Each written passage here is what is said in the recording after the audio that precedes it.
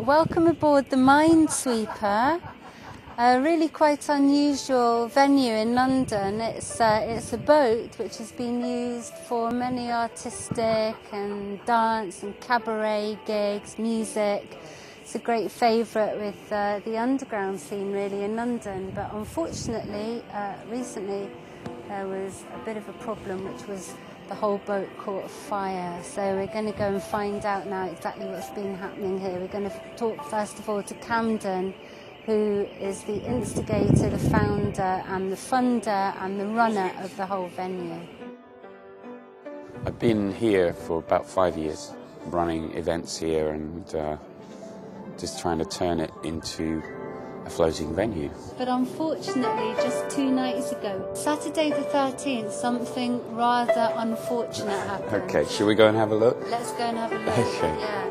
There was a big fire right back here.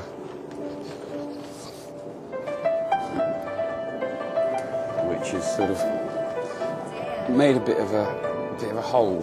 And we lost lots of timber and tools and all this kind of thing. So, basically this has set the project back. We were just kind of getting to grips with this space. We just started to build a recording studio under here, which we've got some funding from the Scarman Trust for. It's a lovely theatre, because I came here, and this is the theatre. This is the stage, yeah.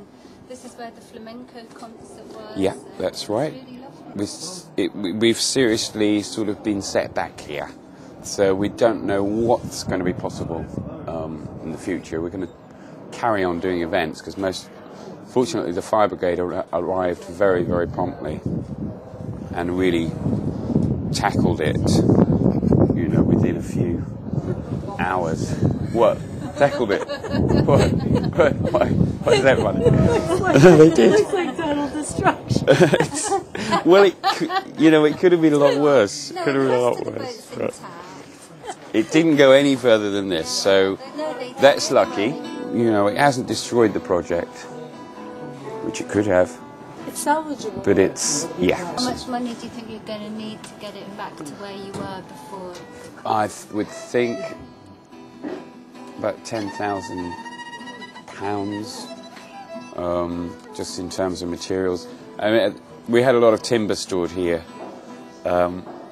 which we'd acquired and we bought with grant money and so on, and we were storing it in the back here, just mainly to do the redecking, because a lot of this deck was in quite poor condition anyway before.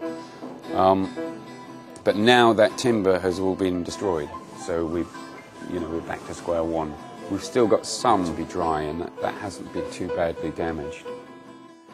So I think we can carry on and we can do stuff, but we are going to need now to seriously raise funding and replace those materials, and we need to hire a lot of guys who know what they're doing.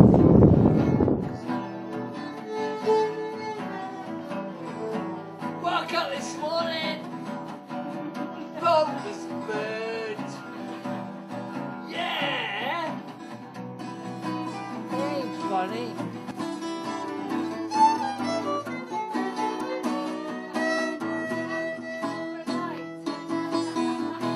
You're looking for a light now? You should have been here last night. Camden, you should have been here last night when the fire brigade were here. Nobody's looking for a light.